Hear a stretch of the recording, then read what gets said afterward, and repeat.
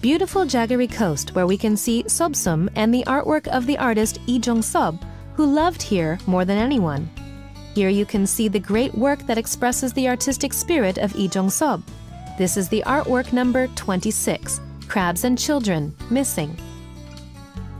Jaggery Coast is where the artist Lee Jong-sub fled to at the time of Korea War with his family and caught crabs to fill their stomachs.